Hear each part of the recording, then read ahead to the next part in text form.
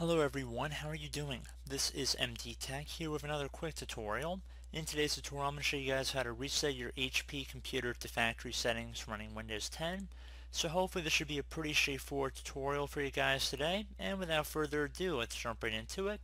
So we're going to begin by opening up the Start menu just by left clicking on the Start button one time, and into the Start menu you want to type in Reset. Best match after you type in reset should come back with reset this PC. You might have to give the start menu a second to load. It should come up right above system settings. Just left click on that to open up the settings window you see on my screen right now. Now on the right side underneath recovery, reset this PC. If your PC isn't running well, resetting it might help. It's up to you choose to keep your personal files or remove them, and then reinstalls Windows. Left click on the get started button right here. So we're going to have two options, either keep your files, switch or remove apps and settings, but apparently we'll keep your personal files. Now I would personally recommend that you do create a backup to an external media source like a USB flash drive or a CD or DVD if you do choose to go that route. However, I'm going to be doing a complete factory reset for this computer, so we'll remove all of our personal files, apps and settings. So I'm going to select that for this tutorial here.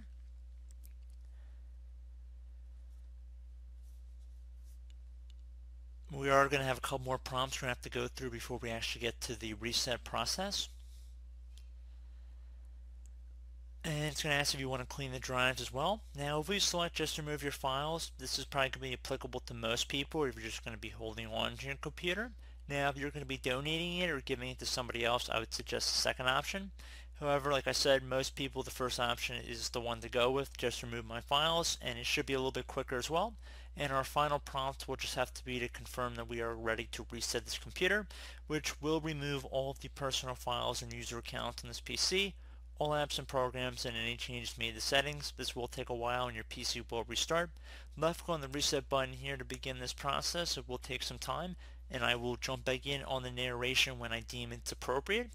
So hang tight guys, just let this tool run and I will be back in a little bit.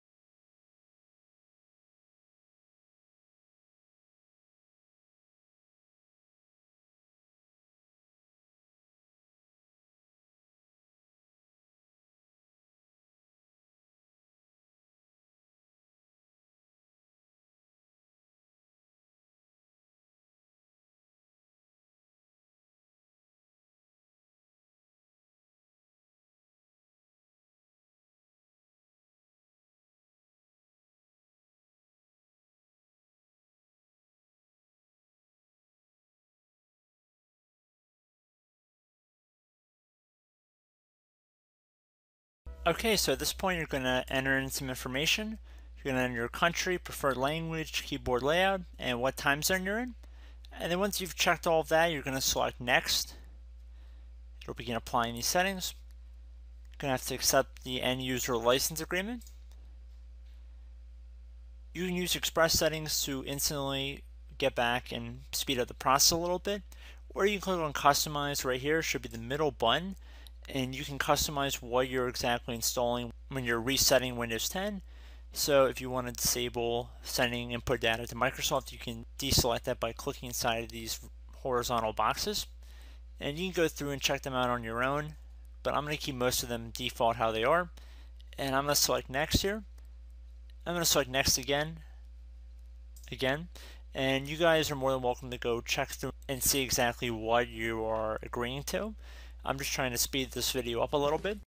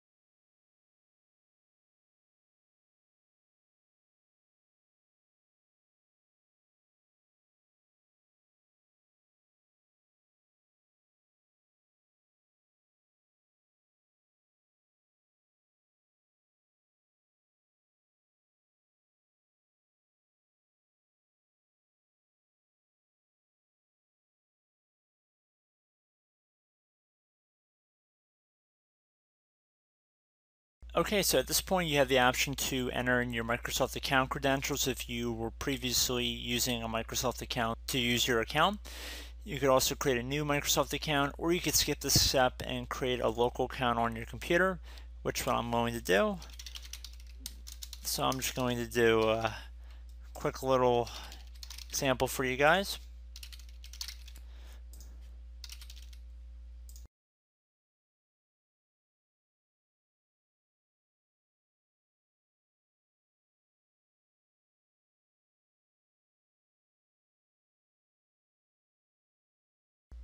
I am not going to enable Cortana, so I'm going to select Not Now.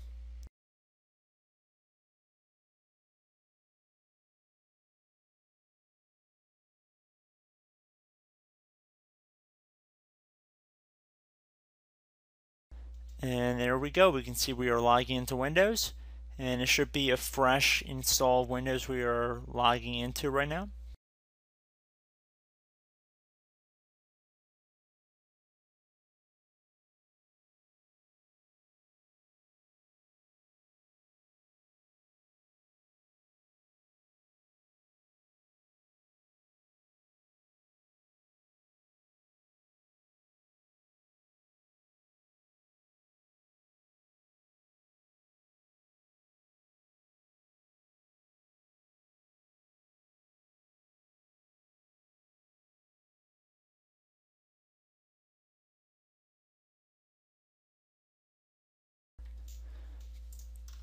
Okay, so we actually have an update waiting, but I'm not going to select that, so I'm going to do Not Now, bottom left.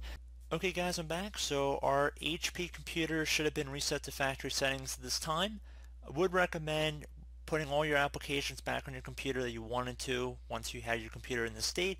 Create some backups and restore points as well once you have it set up, just so you have an easy way to get back to a state that you like or you would want to get back to. And that should hopefully be about it for this tutorial. do hope I was able to help you out, and I do look forward to catching you all in the next tutorial. Goodbye.